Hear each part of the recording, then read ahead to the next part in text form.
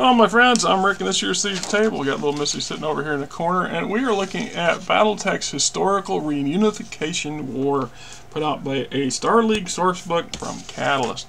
Now, I'll grant you, I had not been able to read through this thing cover to cover. I have read a good chunk of it though, and I have seen more than a few videos. Schwinn's got some crack videos that deal with these eras, and you know, the source book makes some great depth and detail, but those videos really give you the overview of the era pretty well. It's one of the interesting or fun facts for us older hats, as players that started playing Battltech back in the late 80s, would be that there was such a depth of history going on there for Battltech in general that we did not have any information on a lot of stuff that had come from before. There was a lot of mystery and unknown, and there were entire epics, eras, and eras is a good term for them, that existed long before the 2025 era was initiated for the game setting.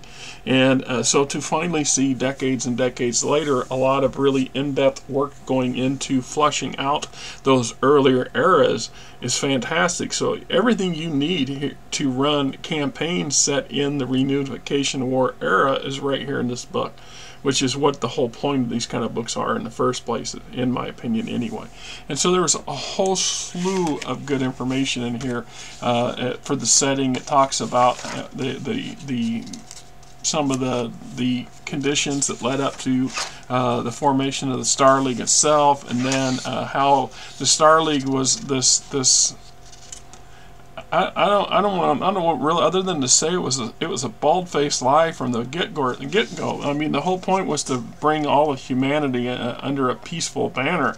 And what did we do? The Star League goes on a rampage and then attacks the entire Periphery, who says, "No, thank you." They quietly demurred and said, "No, we're fine. We're fine how we are." And of course, the Star League's like, "Nah. You're coming with us." And of course that leads to the Reunification War and many lots of bloodshed, and the sheer death and destruction is just staggering. How much that later, it's interesting because later supplements that touched on the basis of things like the historical parts of Battltech's, in this case the Reunification War, was very vague in a lot of things, and it was pretty clever that writers at the time kept it vague because they didn't have too many unanswered questions that could be nailed down. So when they come back and they create an actual book that covers that era, I mean, it's really a good set of I don't want to say it was planning, because they didn't plan it out that way, but it just kind of turned out. So we get a whole lot of information on that era and the various conflicts, various Periphery House engagements, or whatever you want to be involved in, and of course a lot of NPCs and PCs from the era. Good source material when we look back and say who was doing this at that time, and why, what was their mindset, stuff like this. Then we get the various campaigns broken down: the Turian, the Magistry, the Outworlds, and each one worse than another, or more deadly than the others, depending on how you look at it. Rimworld's campaign, still a lot of unanswered questions around that Rimworlds that I don't care for. Then of course one of the sections of all these books that I'm really interested in is I go back and I look at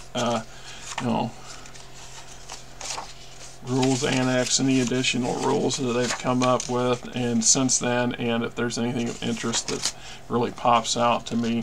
Advanced prototype and components, which is ironic, consider that what's considered advanced by most of the Inner Sphere for centuries was considered second-hand by the cutting edge of the Star League, and it's only after the invasion of the clans that we see a real renaissance in that technology, so that there's actually now some actual new technology that's making its way on the battlefield that's never been seen before. That's just an interesting thing. And then we get into, of course, the section where they add vehicles and mechs and things like this. I always enjoy these because they're trying to fill niches, sometimes successfully and sometimes not so. So we got new Gambit, new combat tanks, and a cavalry tank, the Dragonfly variant, the TLS 1B Telos, Turian design, notable mech warriors, ALA1 Alfar, Coventry. So this must be a Steiner mech of some sort, yeah. Variant, the T12 Tiger medium tank. Oh, so now it's okay to use the term Tiger, is that right? Because there was this big brouhaha about the patent and the damn Rommel, and I always thought that was BS, total BS. It's a bloody tank. Yes, he was a German officer. Who gives a shit? Who cares? It's in the future, for God's sake.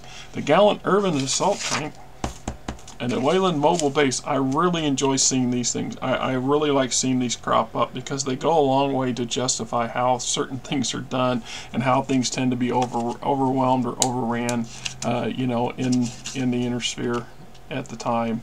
Or I mean, technology-wise, we make a lot of logistics assumptions that things are going to be this way and that's how we're going to do them, or everything just comes out of the drop shuttle or the drop ship kind of stuff. And speaking of that, we got like Bolt Transport, the Jumbo class drop ship, the Concordat frigate. I don't want, you know, that's what I hate about these older systems. It gets crop up and I keep getting crap popping up on my computer. Oh, you can get this updated, or you can do this for a price. The new Citrus Carrier, right? What is that?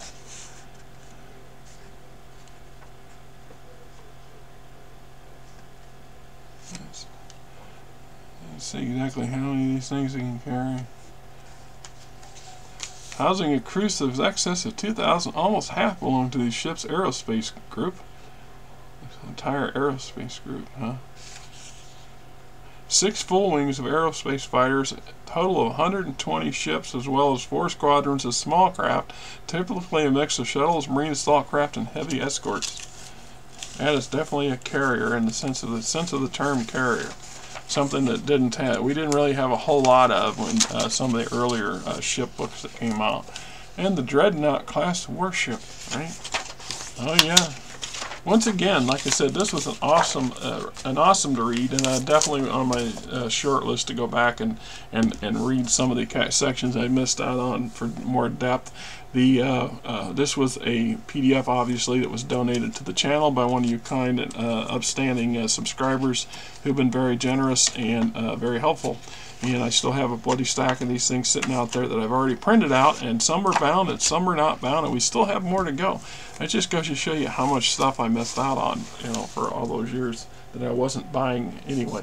Till next time, I'm Rick, little Missy sitting over here in the corner. Hope you guys have yourself a great month of July, because this will definitely get posted sometime in the next